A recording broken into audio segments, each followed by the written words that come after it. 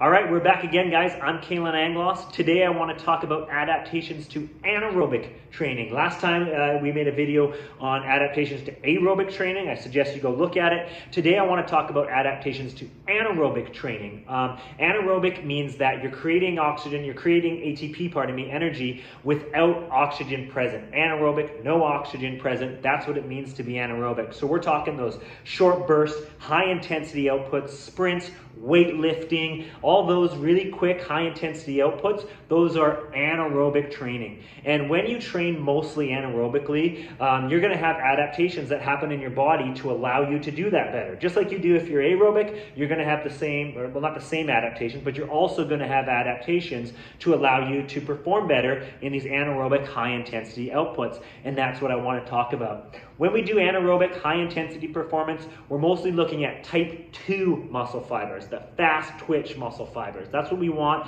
working to the most efficient possible to be able to perform these with high outputs and all that kind of stuff. So it's the type 2 muscle fibers that are mostly used for anaerobic performance. And we have two different kind of sources of fuel for anaerobic performance. The very quick boom explosive movements, that's creatine phosphate or creatine, that's what's used for those explosive movements. And secondly, we're looking at glucose, carbs. That's what's going to fuel you through your anaerobic performance.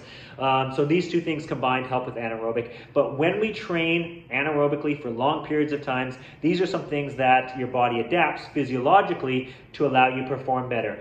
I shouldn't say the most important, but one of the most important ones is an increase in what's called cross-sectional area. So I'm just going to put increase CSA. That means cross-sectional area. Cross-sectional area is the area in the muscle, the deep tissue, the deep physiological cellular parts where we're making what's called cross bridges. Don't worry about it too much, but basically that's how your muscle contracts. You have an actin filament, a myosin filament. They come together to make a cross bridge. They pull on each other, and that's what contracts your muscle. This is called cross-sectional area. The more of those cross bridges you have, the more cross-sectional area you have, the more force you can generate, the more weight you can lift, and the harder you can push, the faster you can go. So the more cross-sectional area you have, which gets improved through training, these adaptations happen that you're going to be able to perform better. So that's one of the most important ones, is the cross-sectional area. The other thing is looking at the fuel. I told you glucose was an important fuel, as is creatine. Well, both creatine phosphate and glycogen, so stored glucose, are increased through training. So we have increased glycogen content. Glycogen is stored in your liver, but it's also stored directly in your muscle. So when you increase the stores of glycogen, your glucose stores, glycogen, when those are increased, that means there's more fuel sources there to be able to carry out these different movements. That's going to be important. Another thing that's going to be important, just like with everything else that we've talked about, is the enzymes. So when you train, you actually get more efficient, what we call glycolytic enzymes. These are the enzymes that allow you to perform fast, powerful muscle contractions. You need to have enzymes, these glycolytic enzymes. Being trained, you have more of them, your body's more sensitive to them, and it just helps with that performance. Another thing that we talk about with training is motor unit recruitment. What that means is that motor units are a set of muscles, basically, are muscle fibers that carry out the movements.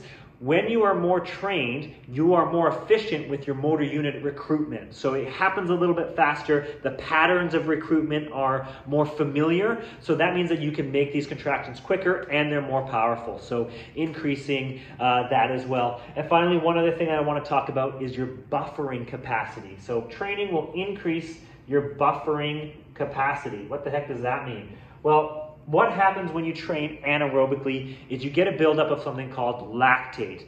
Now, we're not going to talk too much about lactate. In fact, I have another video about lactic acid production. You should go watch that as well. However, when lactate is produced, we get hydrogen ions. And what this means is that's what makes your body sore. When we have a drop in, when we have more hydrogen ions, that means we have a drop in pH levels, which is going to actually decrease the performance in this. So we don't necessarily, lactate isn't the bad guy, but we don't necessarily want that process happening.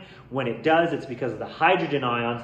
But if we can buffer those hydrogen ions with sodium bicarbonate, that's actually going to help not fatigue so quickly. That means you're going to be able to keep up your contractions for longer period of times. And somebody who's very highly trained has a good buffering capacity, which means that they're not going to fatigue so quickly from some of these things. So these are some of the reasons why anaerobic training can help be improved, is through these adaptations. These are anaerobic training adaptations opposed to aerobic training adaptations. Again, we're looking at type 2 muscle fibers, and we're looking at that glucose, which is fueling us, and these are the reasons why we can improve that. So let me know what you think, guys. If you have any questions, make sure to leave them in the comments below. Send me an email, kaylananglos@gmail.com. I love talking about this stuff, so let me know, guys. Thanks for listening.